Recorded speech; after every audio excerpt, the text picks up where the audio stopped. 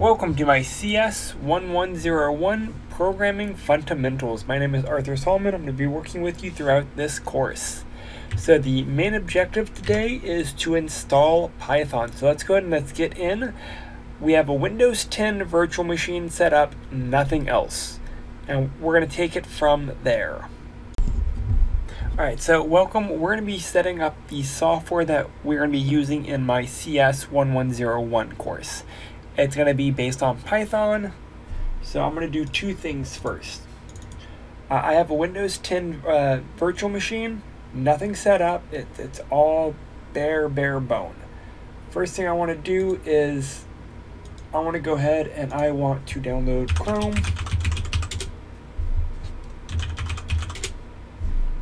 Get Chrome installed. And then from there, I will be downloading the required software. Download Chrome. Yep.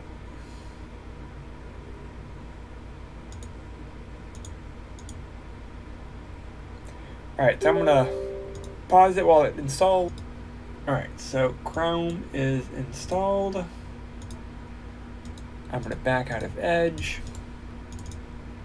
Alright, so now that I have my Chrome installed, I want to go and I want to do Python. Python download. First thing should be python.org/downloads. And here we are. So we're going to be downloading Python. In this example, 394. And I'm going to go ahead and install it. I'm going to go ahead and do the add Python 3.9 to the path. That's fine. And I will install now. And it will install all of the core functions that I need. And again, relatively straightforward.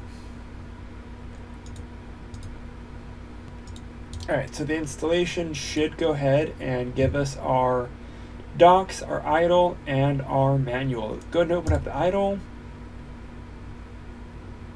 And there is our idle shell. We're going to be working through this shell through our labs, through our textbook. This video again was just a quick run through on how to get Python installed and get it up and running. Questions, reach out.